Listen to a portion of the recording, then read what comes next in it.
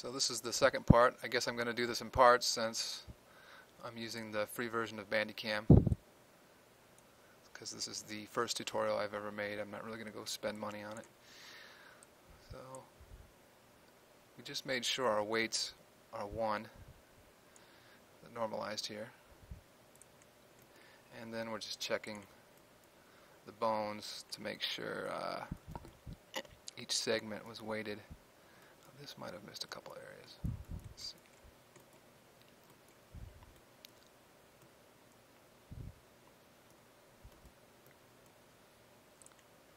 Well, I think this would be okay. We'll deform the mesh here with the bones in a minute just to check how it goes, and if it doesn't look right, then we'll go ahead and we'll re-weight some vertices if necessary. Let's get to the jawbone here. Now you can see I just want the jawbone, this area right here, to move separately from the top. And so we'll go down, let's see, we'll scroll up. We'll select vertices. Now I should be able to select vertices in 3ds Max here.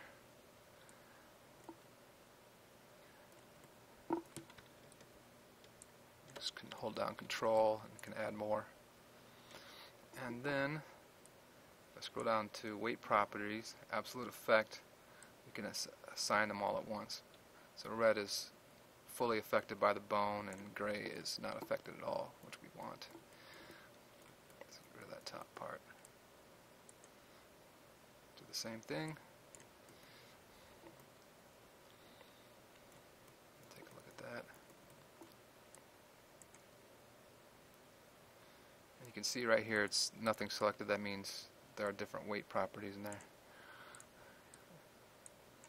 Okay, where is that red coming from? Let's go to the wireframe.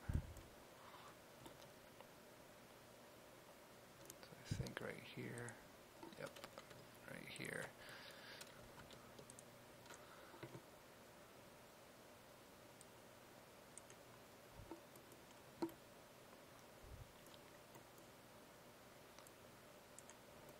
Well, that didn't seem to work. That's okay. That's alright. We can tweak this in a second. So let's get to the top bone here.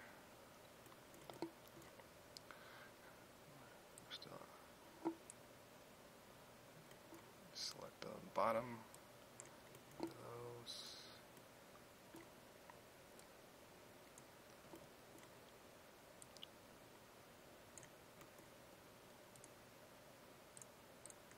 Oops, I selected the bone. That's what I want.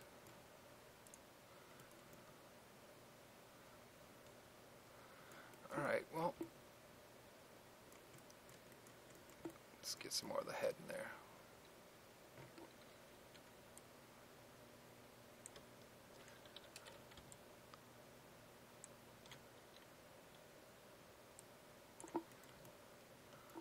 So this is just going to be kind of a trial and error after we're done editing the envelopes here. So we're done for a moment. And then I'll go ahead and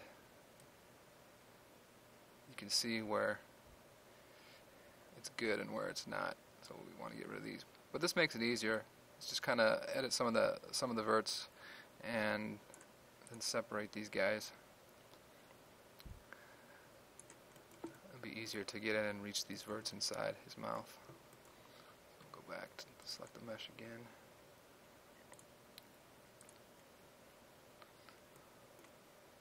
Edit envelopes.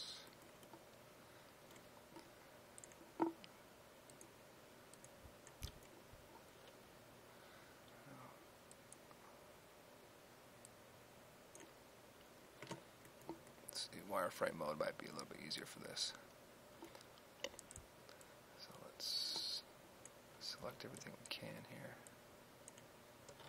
Now when I deselect the top ones, it's going to find the next closest bone to weight itself to, which should be, if I deselect these, it should go to this bone. So let's do that. This weights will always be 1. So that should be good.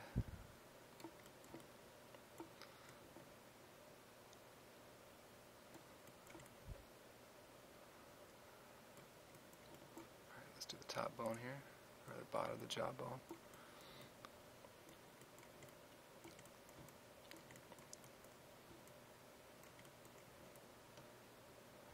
Alright.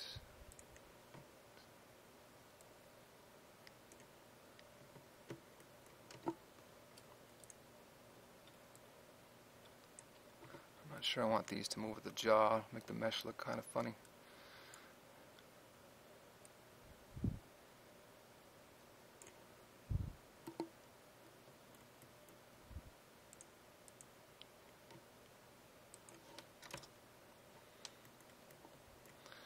And for some reason, it doesn't want to move this.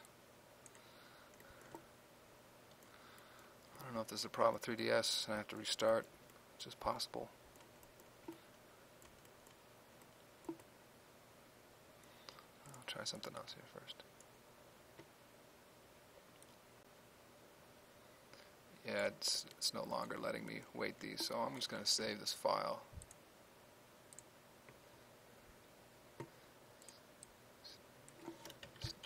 Give it a different name here. And close this out. Reopen it.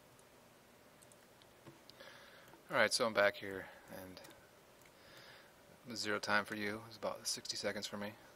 Things are working again.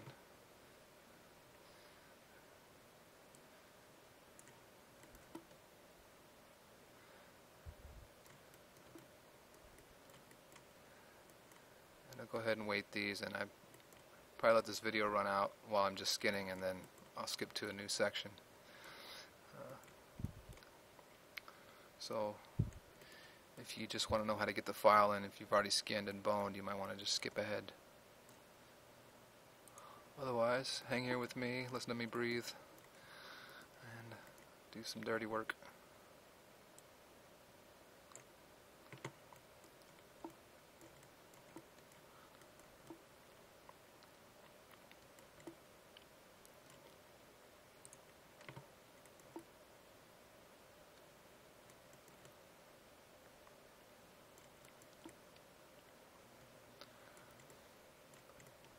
I will have to say this is actually something for my own game.